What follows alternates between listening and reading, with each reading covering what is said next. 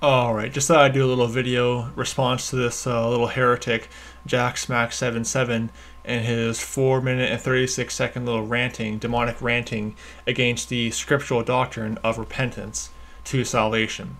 You see, this is what these easy believers and heretics, they go into these little demonic frenzies when you talk about godly sorrow over sins, when you talk about, humbling yourself before God. Because the easy believers heretics are self-righteous and they just want to believe and just continue living in their sin. Now, what Jacksmack77 does, because I used to be an easy believism heretic. When I was a false convert, when I was part of the whole Steven Anderson camp, I used to be an easy believism heretic. So I know all the little arguments and all the little, word games they like to play to deny biblical repentance. They'll say things like, "Whoa, how many sins do you have to repent of?" Or repentance, what do you have to stop sinning to be saved? I know all the arguments. Or they like, one of their favorite arguments is they'll say, "Well, God repented in the Bible, so was God repenting of sin?" I know that because I used to make those arguments myself when I was a false convert. And then I eventually got into atheism, then got truly born again. But basically, what these people do is they want to deny any kind of godly sorrow over sin. They want to just say, "Oh, just an intellectual belief and that's it." Now, repentance of sins, you see, this is what Jacksmack77 doesn't tell you. Repentance of sins is not you having to stop sinning. Biblical repentance of sins, and any true Bible-believing teacher does not teach that repentance of sins is you stopping your sin to be saved. Okay, that's a heresy. Okay, that is false talk. That is a false gospel. Okay, you can't stop sinning to be saved. That is works. Okay, Jonah chapter 3 verse number 10 shows that turning from sinful actions is a work. Okay. When people like me, when I say repentance of sins, I'm saying you have godly sorrow over your sins. You're having godly sorrow for your sins. That's what repenting of sins is in the context of salvation. Then after salvation, you turn from your sins. Okay? But Jacksmack77 won't tell his viewers that. He just makes it seem like all people who say repent of your sins are like the Lordship Salvation heretics, like Jesse Morrell, Ruben Israel, Watchman D, Kerrigan Skelly, Richard Penkoski. Yes, I do name names. Those guys, those bunch, they do teach that repentance is you having to stop sinning. That is a heresy, okay? They're heretics. They're on their way to hell. They're trusting in their self-righteousness to be saved. Like Romans 10:3 says, they're trying to establish their own righteousness rather than submit themselves to the righteousness of God, okay? I'm not with those guys. Biblical repentance is godly sorrow. And that's what this heretic Jacksmack77 doesn't understand, because you have a false dichotomy. You have the self-righteous, works-righteous lordship heretics on one side, the lordship salvation heretics on one side, like Richard Penkoski, Watchman D, Kerrigan Skelly, Ruben Israel, Jesse Morrell, that bunch. Then on the other side, you have the no repentance, antinomian, just no changed life, just easy believers and heretics like Jacksmack77, Steven Anderson, these other guys. Okay? Ridiculous. But I'm going to show you this little 4 minute, just watch how angry he gets. It's ridiculous. And obviously he should have righteous anger. I'm not denying that, okay? But he just goes into a little demonic ranting. Just ridiculous. And he just throwing out, just being very little immature, little kid, that's all he is. I mean, he's probably older than I am. He sounds like he's older than I am. But he just behaves like a little child, and it's ridiculous. But I'm going to respond to this. Okay, this sermon is entitled, "Anyone who teaches that you have to repent of your sins to be saved is going to hell." I'd like to open up with prayer, and then with a few verses.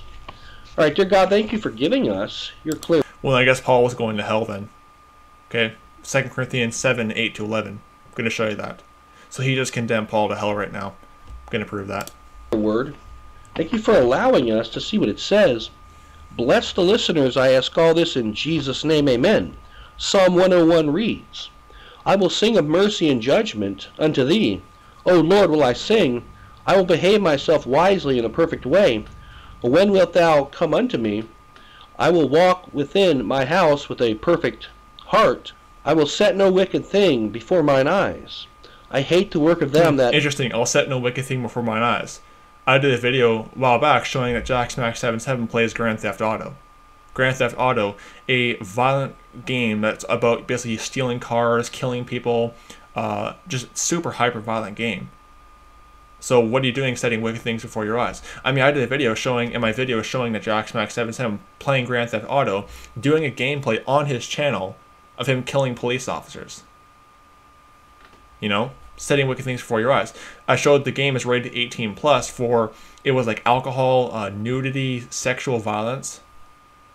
You see, this is what easy believers and heretics do. They'll preach against sin, but then they're doing the same thing. You know, he's saying wicked things before his eyes. And this is another thing too. When you don't believe in spiritual regeneration, there's no changed life, you haven't experienced the new birth, then, you know, what's the problem with playing? I mean, I fear God. I don't want to play a game like Grand Theft Auto. I fear God too much to set something wicked like that before my eyes. It's disgusting. I've seen gameplays of that, and it's just super hyper violent, just wicked. But he's playing it, and he'll condemn you if you try to point out his sin. Ridiculous.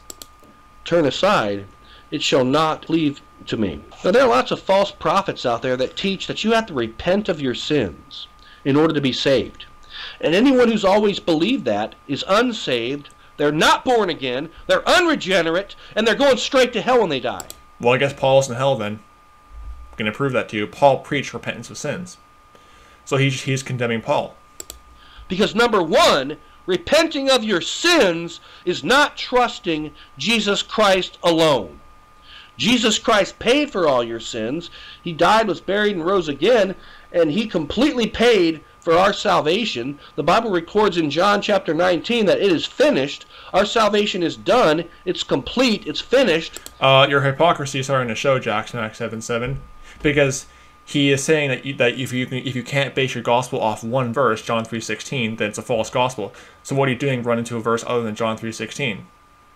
Look out, your hypocrisy is showing. In what Christ did. And if you think that you have to repent of your sins, you have rejected the finished work of the cross, and you're trying to pay for your own sins. And you're going straight to hell, according to Romans chapter 4. Okay? Nobody is going to heaven if they think... So coming to God in sorrow, knowing that you're a sinner, is you trying to earn your salvation, according to this nut, this heretic. Ridiculous. They have to repent of their sins. Now, okay, the Bible and just watch this, just the demonic ranting he goes into. Does talk about repenting. Okay, repent and believe the gospel, it says in Mark chapter 1. But that's talking about repenting of your dead works, repenting of your religion, repenting of your false gospel, and then believing the gospel. You know, putting your trust in Jesus Christ alone. Repenting of your dead works. Yeah, coming to the end of your self-righteousness and realizing I'm not a good person. That's what repentance is. He's condemning himself, quite frankly. He just condemned himself. He just said biblical repentance is part of salvation, but then he's saying it's not part of salvation. Biblical repentance. You come to the end of yourself realizing I'm not a good person. I can't earn my salvation. God, please save me. Ridiculous. He just can't see his own hypocrisy. Alone for salvation. The Bible never says repent of your sins, meaning that you have to stop sinning. You have to turn from your sin. And see, that's the lie he says. He makes it seem like anyone who says repent of your sins is the lordship salvation heretics who do teach you have to stop sinning to be saved, okay? Like I said, that is a heresy. I don't believe you have to stop sinning to be saved, okay? Repenting of sins is godly sorrow for your sins. It's not the same thing, okay? Again, Jonah 3:10 does show that obedience and turning from sin is works, okay? It is done after salvation. But repenting of sins in the context of salvation is biblical.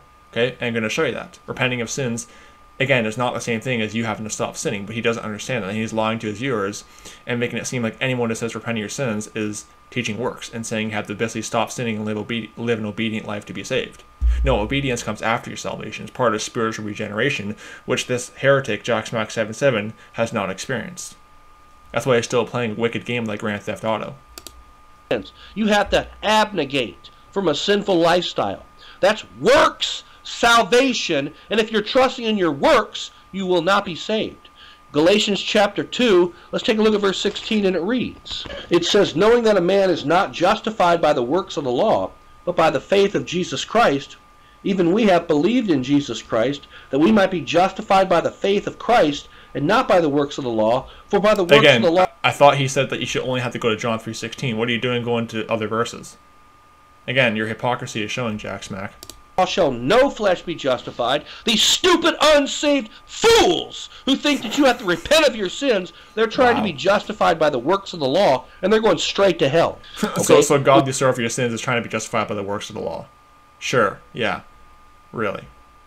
There's only one condition for salvation, and it's to believe on Christ, to simply trust Christ, turn over to Acts chapter 16. I'm sick of this garbage. Of course, Acts 16. Always have to go to Acts 16:31. Acts 16:31. Acts 16:31. They never read the context of what's going on, because the context shows repentance. I showed that in my other video, how easy believism heretics, and yes, I am saying heretics because they're teaching a false sense of salvation, teaching a false gospel, void of any godly sorrow. Okay, they rip Acts 16:31 all the time. They take it totally out of context. Okay, read it in context. The Philippian jailer was going to kill himself. He's trembling. Okay, he's in a repentant state. He has godly sorrow. Okay, they won't read the context. They just go to verse 30 and 31. Typical of all these guys. Always easy believers and false prophets. These stupid retards, these stupid reprobates, these hell-bound bastards, they're going straight to hell, mocking the only condition for salvation, mocking faith, calling it easy believism. Hey, you're going to hellism is what you believe, you stupid, damnable heretics. Okay? Repenting of your sins. Now, okay, I will point out, salvation is easy, okay? That's why I kind of don't like using the term easy believism, because salvation is easy, okay? I only use that term just so people know what I'm talking about, okay? When I'm saying easy believism, yes, salvation is easy, okay? Romans chapter 5, verses 15 to 18, and Romans 3:24 are clear that God's grace is a free gift, okay? Which is what the Lordship Salvation heretics reject, okay? The conditional security heretics reject that. The sinless perfection heretics reject that, okay? Grace is a free gift, okay? So, yes, salvation is easy, but when I say easy believism, I'm referring to the people like this who just flat out say no repentance, no godly sorrow, just intellectual belief, okay? That's a heresy, okay? That's what I mean when I say easy believism, because salvation is easy. I don't deny that. But they're teaching a false gospel, these easy believism people. A stupid reprobate who has not trusted in Christ, who is trusting in their self, and they can just, just drop into hell when they die. And that's exactly where they're going. And these people are choosing hell over the simple plan of salvation, which is to believe on Christ. Acts chapter 16, let's take a look at a couple verses here. It reads in verse 29, "Then he called for a light, and sprang in, and came trembling, and fell down before Paul and Silas, and brought them out, and said, Sirs." Yeah, the Philippian jailer was trembling. He was in a repentant state. So there was no need to preach repentance to him because he was already in that state. But again, Jacksmack won't tell his viewers that. He can't see that. Ridiculous. "What must I do to be saved?" That is the question. And they said, "Believe on the Lord Jesus Christ, and thou shalt be saved." No mention of the word repent. No mention of the word... Yeah, because he was already in a repentant state. That's why there's no mention of the word repent. And again, you don't just base it off one verse. You compare Scripture with Scripture. 1 Corinthians 2:13, comparing spiritual with spiritual. And again, what about John 3:16? This guy always says you have to go to John 3:16, and you can only use John 3:16. If you can't base it off solely John 3:16, you're teaching a false gospel. What are you doing not using John 3:16? His hypocrisy is showing. Repent of your sins, because that's not a condition for salvation. You can repent of your sins after you're saved and be a disciple and start growing in grace and start growing in maturity, but that's not part of salvation. And anyone who thinks it is going straight to hell. They're going to burn forever with their father Satan, because they're a bunch of stupid, unsaved devils and bastards. That's what they are. Let them rot in hell. Okay, enough of that little demonic ranting. Ridiculous. Okay, so he just condemned Paul to hell. I'm going to show you that. So 2 Corinthians chapter 7, verses 8 to 11. This is the verse that easy believism heretics, especially the defending-rights, don't like. For though I made you sorry with the letter, I did not repent. Though I did repent, I perceive that the same epistle hath made you sorry, though it were but for a season. Verse 9. Now I rejoice that you were made sorry, but that ye sorrowed to repentance. For ye were made sorry after a godly manner, that ye might receive the damage by us in nothing. Verse 10. For a godly sorrow worketh repentance to salvation. What do you think repentance is not part of salvation? Godly sorrow, repentance to salvation. To salvation. Okay, don't need to say it again. To salvation. Repentance to salvation is part of the gospel. Not to be repented of, but the sorrow of the world worketh death. Verse 11. For behold, the same thing that ye sorrowed after a godly sorrow, with carefulness it wrought in you, what clearing of yourselves, yea, what indignation, yea, what fear, yea, what vehement desire, yea, what zeal, yea, what revenge. In all things ye are approved yourselves to be clear in this matter, which Jacksmack is not clear in this matter. Godly sorrow worketh repentance to salvation.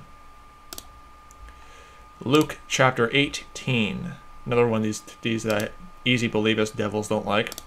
Luke 18 verses starting at 9 to there's 14. One of my favorite parables.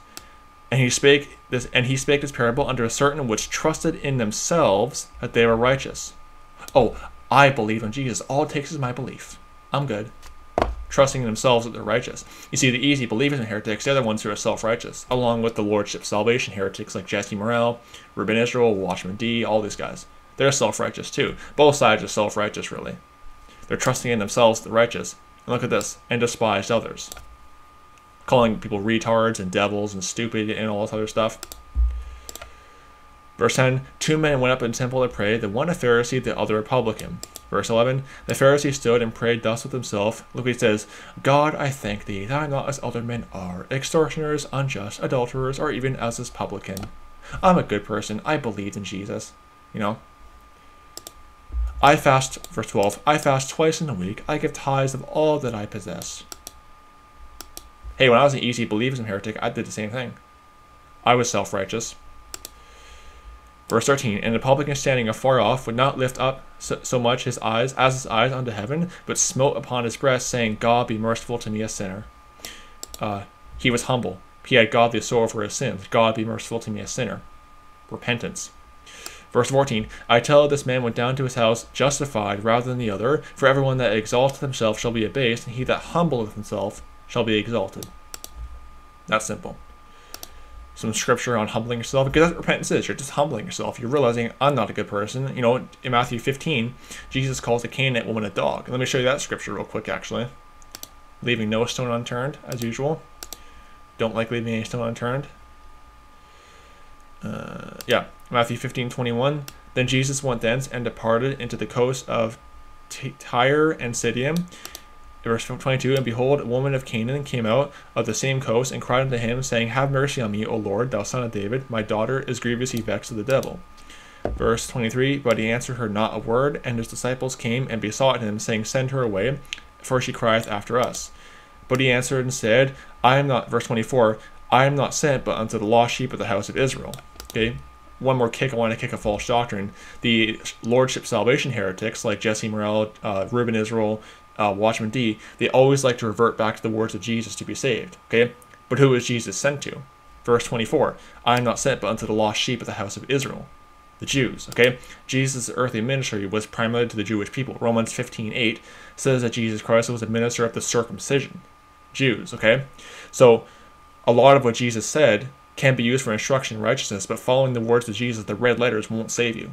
A lot of it won't save you because he was not speaking to Christians. Christians didn't exist during that time period.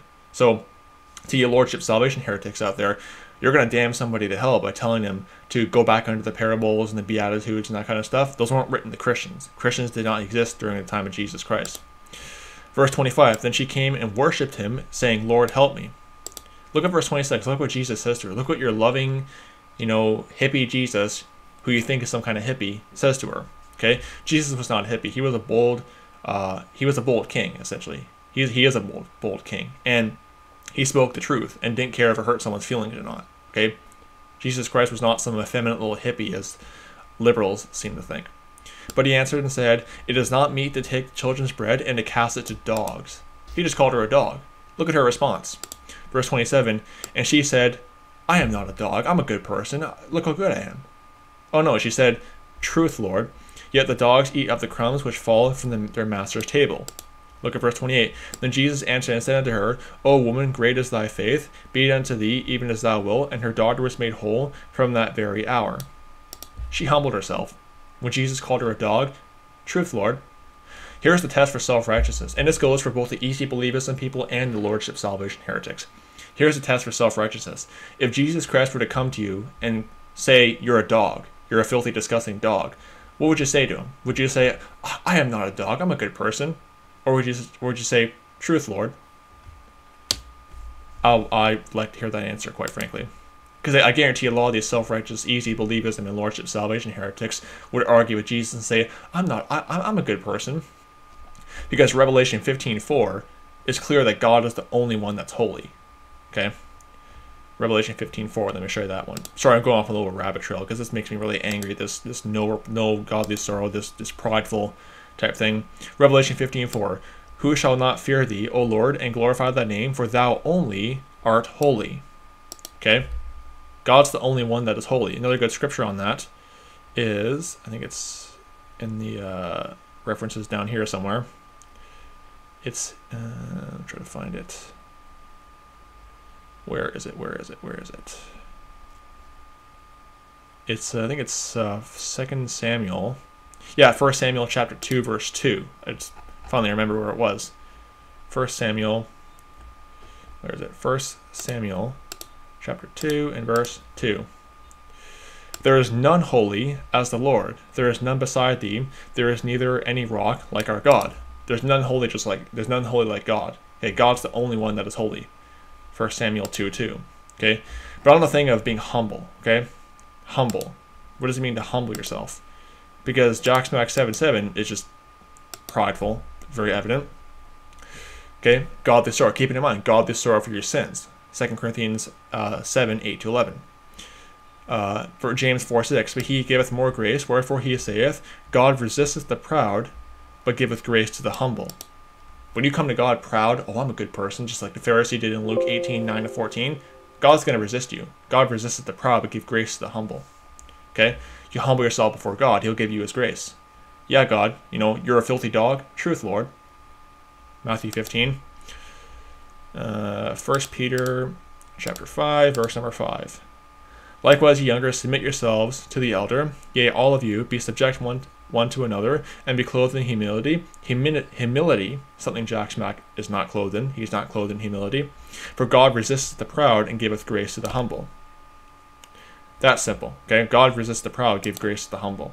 So, repentance is not stopping your sin, as Jacksmack lied to his viewers. Okay, repenting is you come to God in godly sorrow for your sins, and you put your faith in Jesus Christ, knowing that he's the only way you can be saved, not yourself. Ephesians 2:8-9.